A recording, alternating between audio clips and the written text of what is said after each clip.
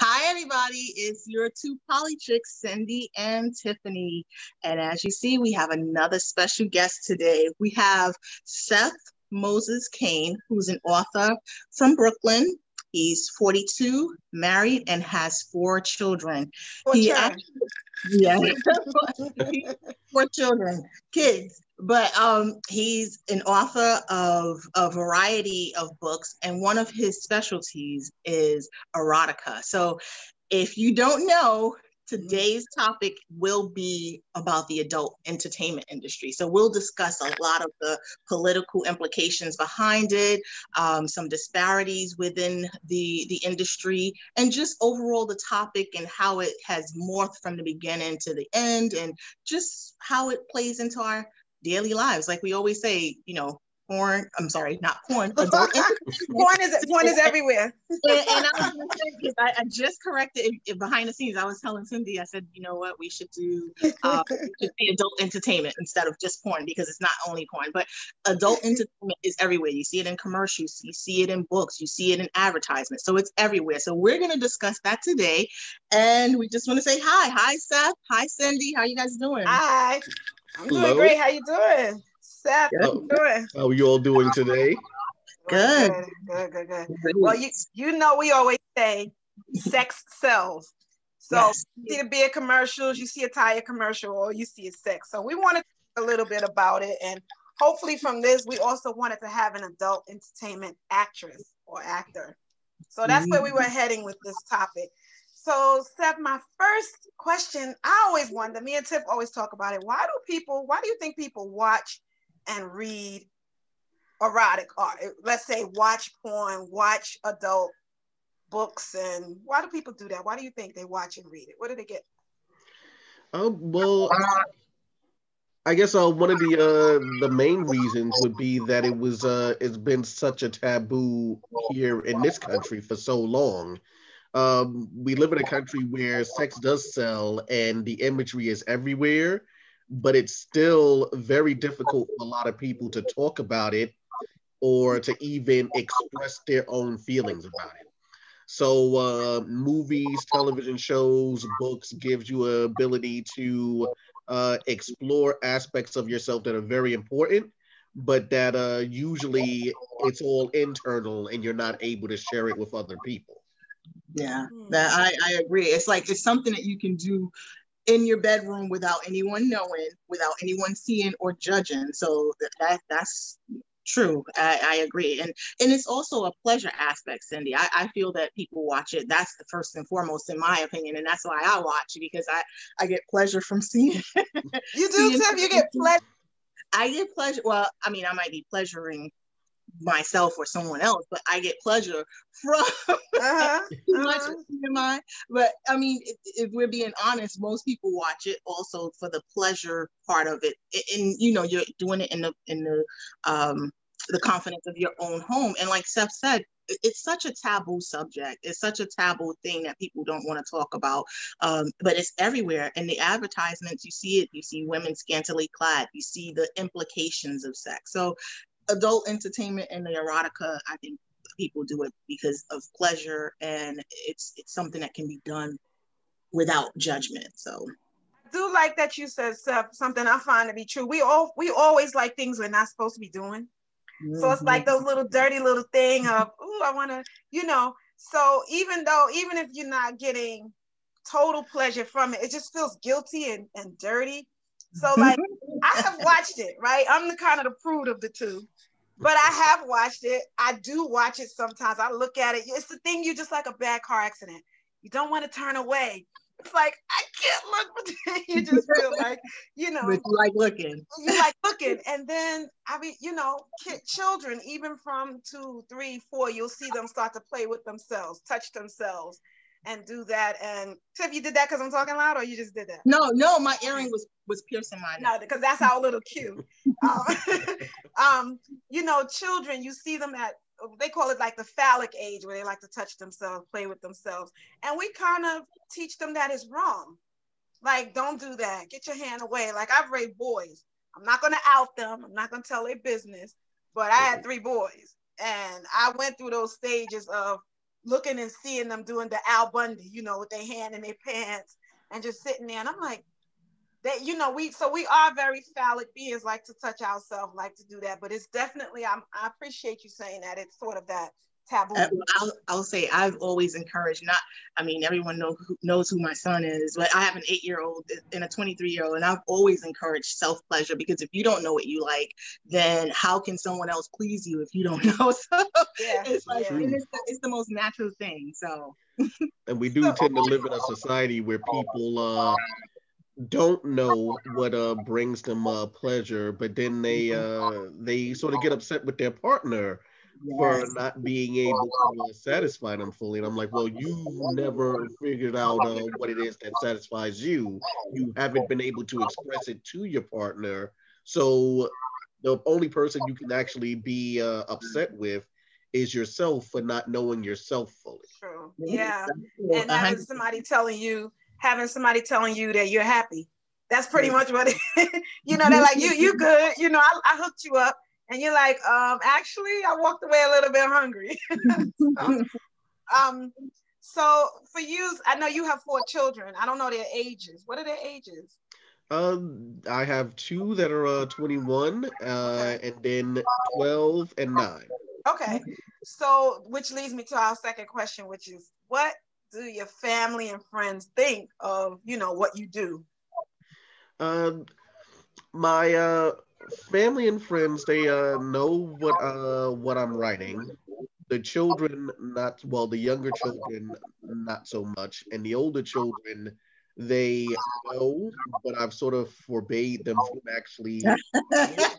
I'm like, you're at an age where you can read erotic books, you can watch movies and stuff like that, just not mine. So they're aware, they're as supportive as you can be of something that you are not reading yourself, but they are definitely recommending it to other people, which is great as well. Mm-hmm. Okay. I like that. So you kind of taboo them.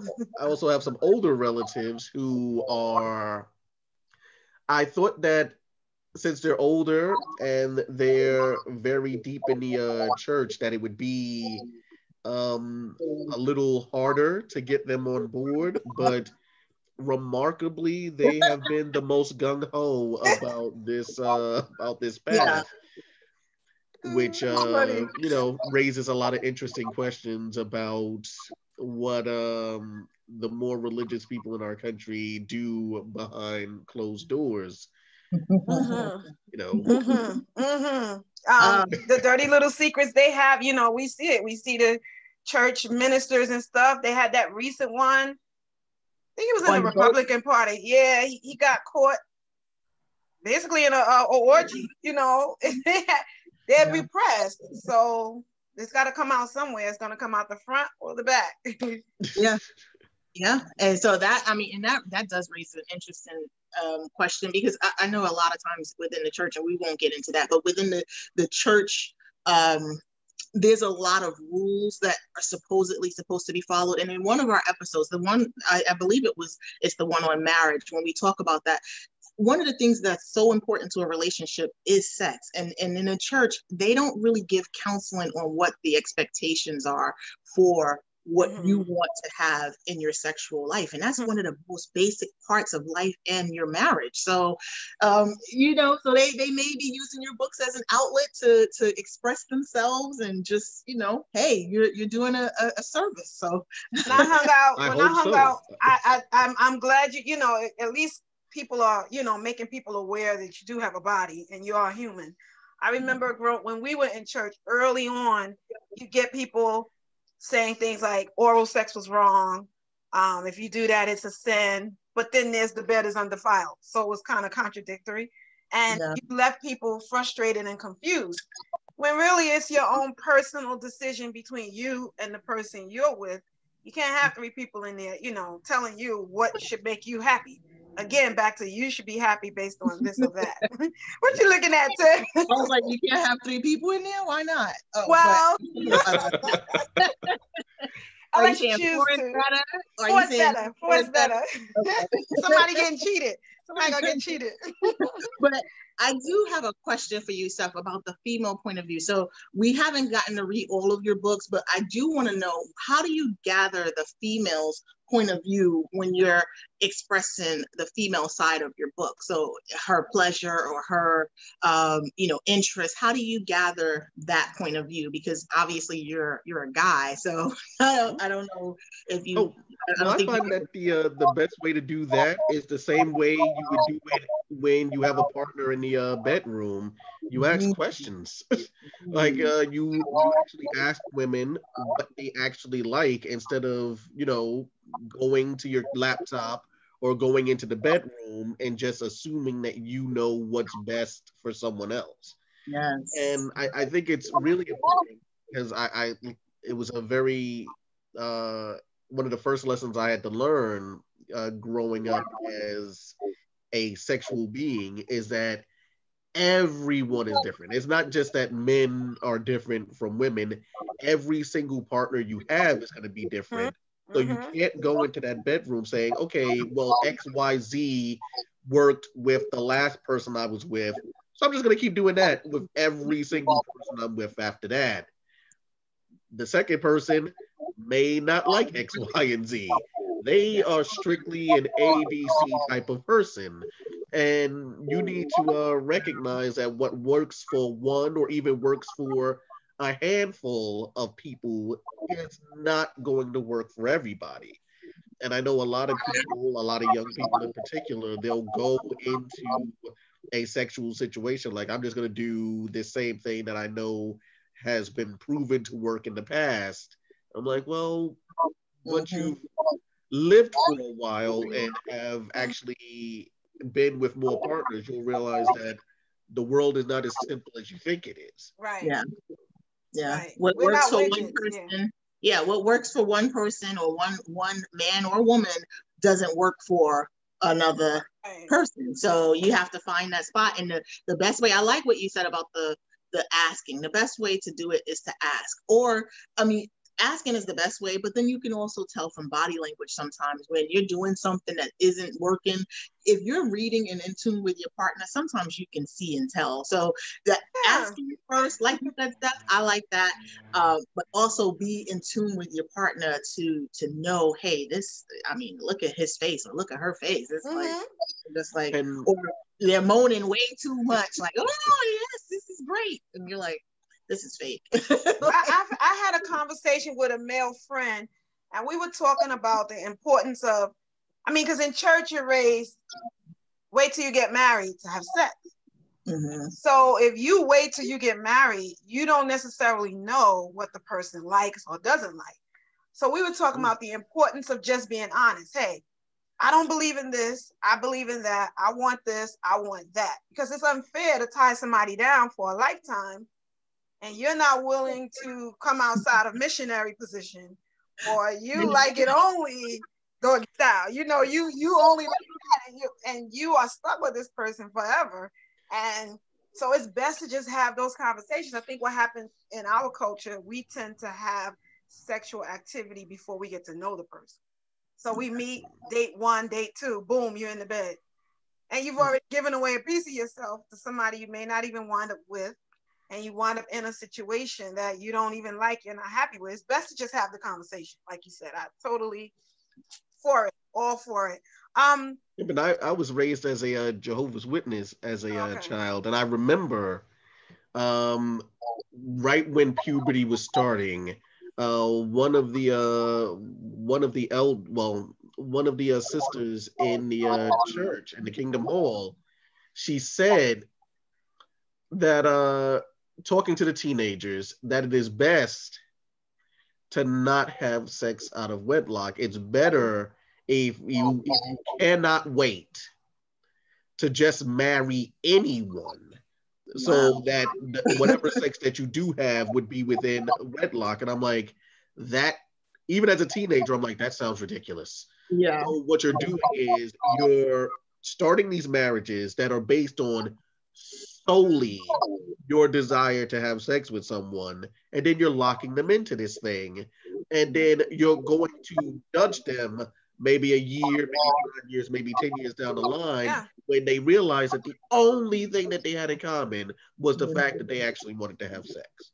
Yeah. Wow. This is And something communicate. that personally I feel needs to change. Yeah. Like, you cannot, we have a situation where 50% of marriages are ending in divorce. And I'm wondering how many of those divorces come from the fact that these people didn't know each other. And their church and their kingdom hall and their what have you was telling them, don't have sex out of wedlock. Do what you have to do so that you don't have sex out of wedlock. And then eventually it falls apart because that's what a marriage without a good foundation does. It eventually will fall apart. Yeah. And I think with another thing that you were saying is that you we have to realize that people evolve as well. Your feelings, your thoughts, your likes, your dislikes, they evolve as well. So if you don't have that foundation where you can discuss things with your partner and say, I used to like this, but I don't like it like that anymore, and I like this now, then that will be a problem as well. So just imagine getting married and you don't really know the person, you can't really express yourself, and then 5 years down the line, something changes within yourself or within your partner, and you can't discuss that. So that's a big issue. I know I had a question about the I don't know if Cindy, did you have anything about the characters that he kind of answered it, on the other question that you asked about how do you get your characters. So you just said you pretty much just asked the questions instead of just Googling and researching. You pretty much, so that kind of answers that question. So I know you had another. I thought you had a question about whether or not it was based on. Oh yeah, that part. I said based on you. People the fictional characters in your book. Or people yes. A They're lot trying to of the set me up. books, a lot of the books actually are based on me and people that I know. Yeah. Bajanheat, especially because it's about a couple, Seth and his wife, going on a vacation to Barbados and bringing along a few of their friends to this resort that caters to people's sexual desires. So that is definitely based on a trip that my wife and I took to Barbados. So like a really nice road trip. Yeah. I wish I had my teacup, but I'm like, with a happy ending. I had look. Let's hear some more. A road trip with a happy ending. Several happy endings, honestly. Oh wow. but now I have a question about the relationship and the difference between what I was speaking about, the adult entertainment industry, specifically the pornography industry, versus prostitution. Now, if you look at it, prostitution is illegal, and you're pretty much doing the same thing that you would be doing if you were on film. So I always say, if I was a prostitute, what I would do is say, pull out your camera when the cop comes, because now we're making porn versus being a prostitute. So except they probably ask to see your license, like they have permits and stuff that they're supposed to fill out. But my thing with that is that what's wrong with her? But I was gonna ask, do you see how is it different? And I guess that's part of the answer. How is it different than prostitution? What do you guys think? Is it different, or is it pretty much the same, just without the camera, like I said? Oh, and the licensing and all of that. She needs a license. Well, I know that law enforcement has been trying to prostitution is illegal, and law enforcement has been trying to shut that down. But honestly, they've spent a lot of time trying to shut down pornography, which is legal as well. They keep trying to institute newer laws in order to get it shut down. There was one of the stories that I go back to is Tracy Lords, a adult film actress from I think the 80s, early 90s. And it turns out that she was underage. She was not 18 yet, but she had a fake ID that was allegedly given to her by the state of California. So the question becomes, if she has a legal ID that says that she's 18, why did the United States government come in there and start arresting people who performed with her? Like, they did their due diligence.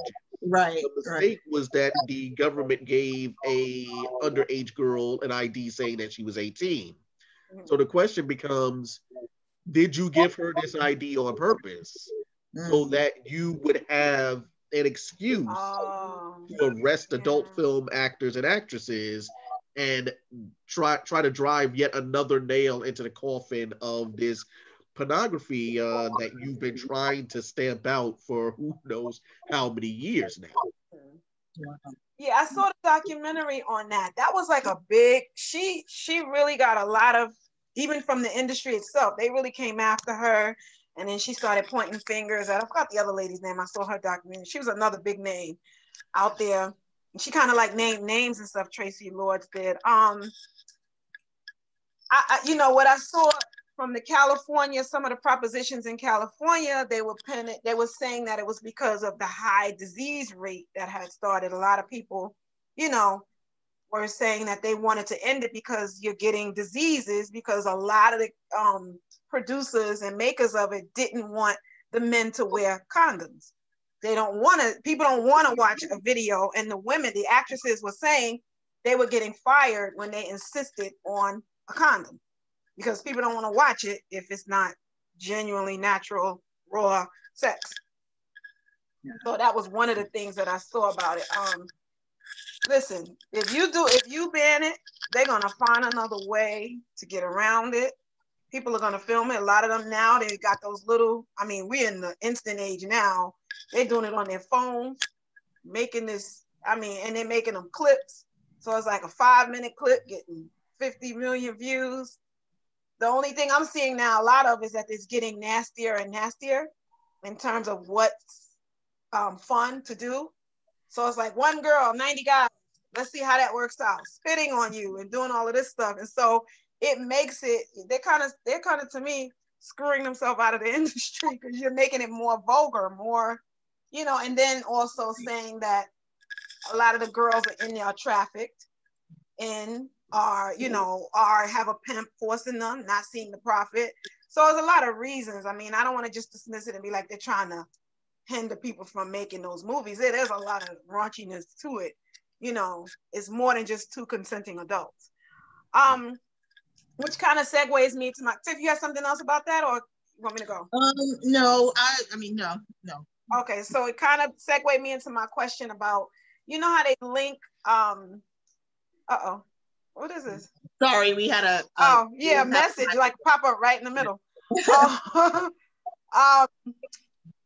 There's links between porn and sexual violence. Do you think there's a link there? Like they link video game violence to violence overall, or rap to violence.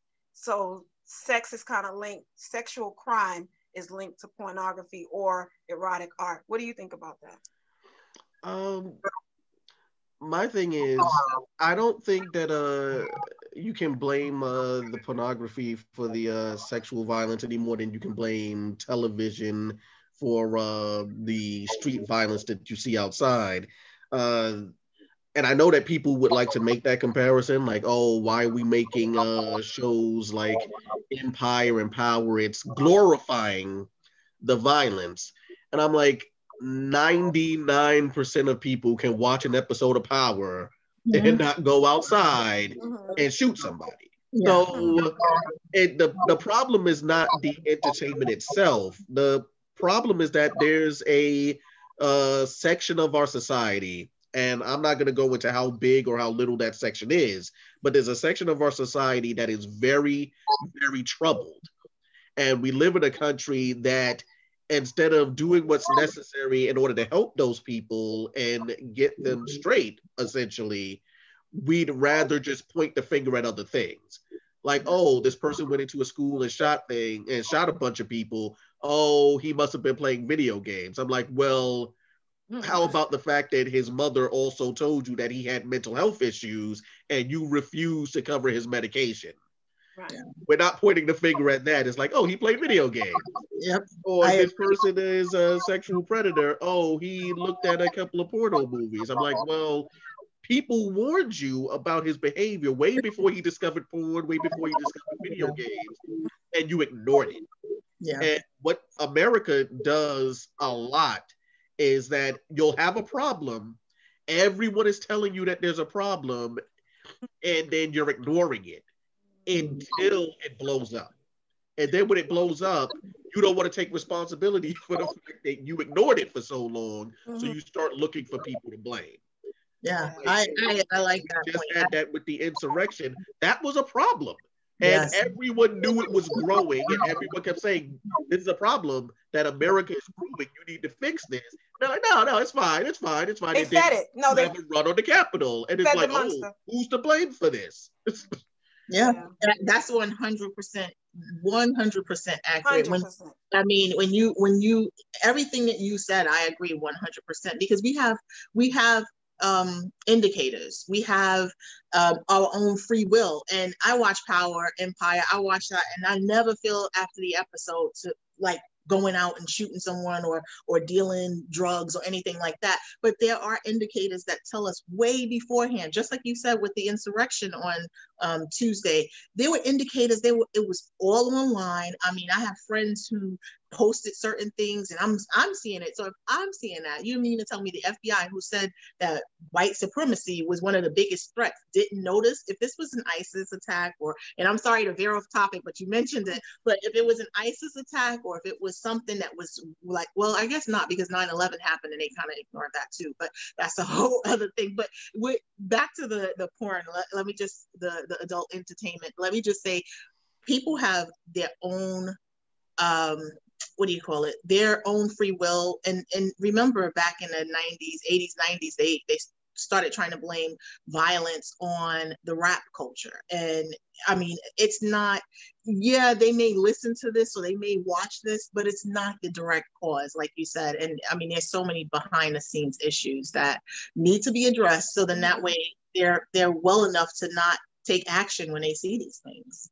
I totally agree. They wanted to blame rap culture instead of blaming poverty in certain parts of America. They didn't want to blame the drugs that were being filtered into our communities. Don't want to take responsibility for that. Like, oh, you listen to a couple of songs. That's the real reason this is going on. Yeah. It's not the over policing. It's not police brutality. None of that. It's the fact that you listen to NWA. That's surely what led to all of this. Well, the thing is, I think you can't pin anything on one thing, but you can't negate other things because there's a possibility of something else. So let's say rap music had its influence on how they dress and how they this and how they act. Their bravado, because it tells you in the song, shoot the police, and I have my feelings about the police, but it could feed something. But there's plenty of things that can feed a monster, and you can't just say it's one thing. I believe depravity, like you said, what's in you is, if you bump a cup, what's in you is going to come out. But if you're watching something all the time, that's what's feeding the monster, that we can't say that has nothing to do with it, but we can't blame it for having everything to do with it. That's what I think. I just think you can't blame one thing, but I think that there are, you plant a seed, somebody else waters, and then next thing you know, you have a flower. So that insurgency that happened, by the time this is out, it'll be a Wednesday, maybe 2 or 3 weeks ago. But the insurgency that we all know happened at that time was fed by that monster. But he fed it over 3 years or 4 years. It was fed maybe 6 years or 10 years, or maybe since the inception of the country. Who knows? Pretty much. You could definitely argue that there's sort of a chicken and the egg situation there. Some people are already troubled, and they just intentionally go looking for the thing that's going to feed the monster that's already inside of them. So, like, pornography ranges from things that are super vanilla to things that are very vulgar, but every single person has a choice as to which thing they're going to look at. And if you're the kind of person who's like, I just want to see the stuff that involves sexual violence instead of the stuff, which there's a lot of, that's just two couples enjoying themselves. The question is, what was it about you that made you seek out that instead of this? Agree. Totally agree. Wow. So I think I don't know what time we have, Tiff. I don't know if it's. No, we have enough.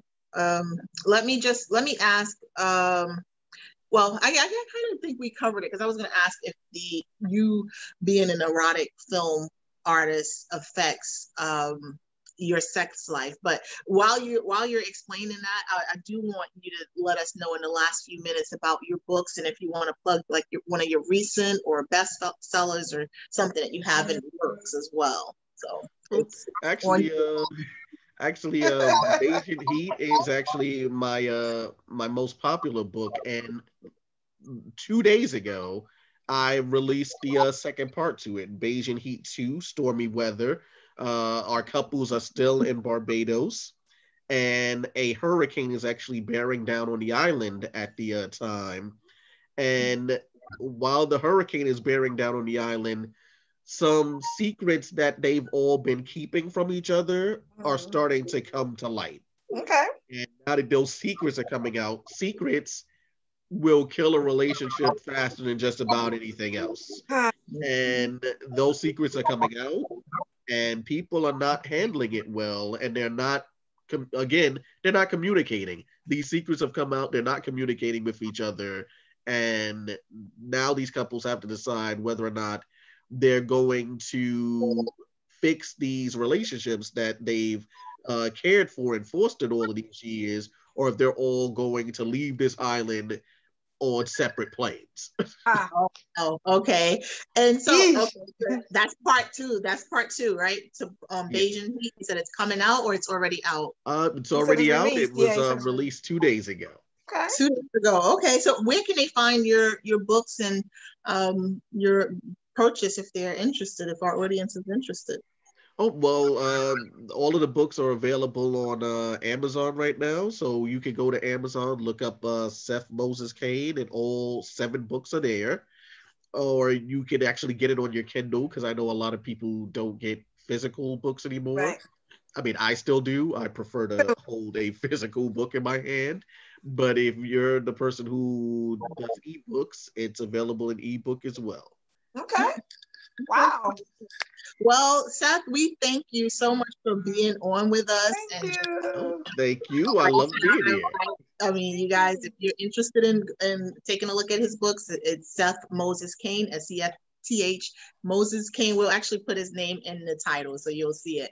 But it's been a pleasure discussing some of the male erotica or with point of view with you, and just understanding and discussing the political nature of it all. So we appreciate you being on, and we thank you. You guys can always find us if you're watching the video on YouTube. It's Polychicks, and everything else, Instagram, Facebook, Twitter, we're on 2 Polychicks. We're under 2 Polychicks. So follow us, and we have much more to come. Bye, and guys. our Gmail, don't forget our Gmail tip, two polychicks, 2polychicks at gmail.com. Thank you, Seth, for joining us today. Bye, guys. We hope you enjoyed the show. Leave a comment below. We thank you guys for joining us. Thank you. Bye.